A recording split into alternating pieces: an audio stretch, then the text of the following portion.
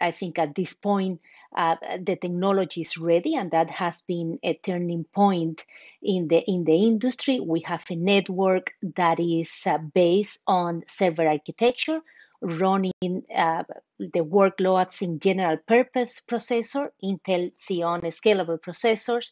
And with that, we have been able not only to do for many years proof of concepts and labs and trials, but right now we are deploying commercially at a scale.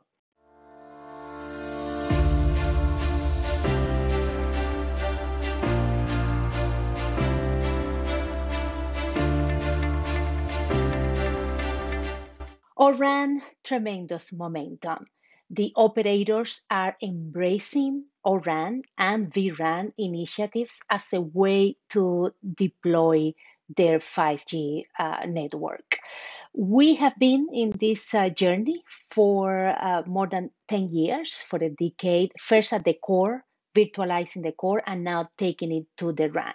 So we're talking here about having network functions, radio network functions that were previously run on the purpose-built hardware, we're running now in software. And with that, you get a more flexibility, more open platform, a software-driven kind of environment.